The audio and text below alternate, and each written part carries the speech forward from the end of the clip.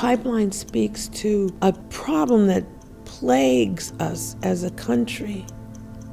How do we live together?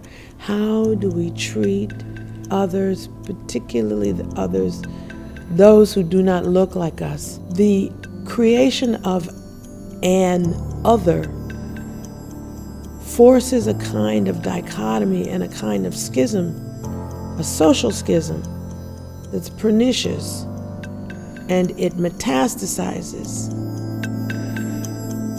Many people consider poetry inscrutable. Poetry is, of course, language intensified and sometimes complicated, but there's always a reward cracking the code of a great poem.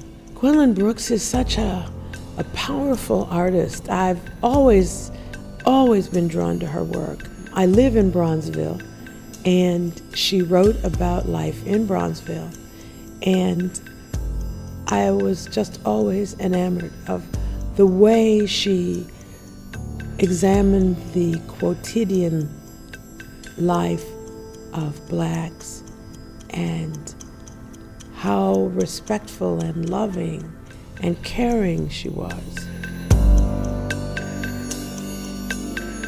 I hope people take away a sense of urgency and some kind of desire to do something in their lives that will address the kinds of issues that are raised.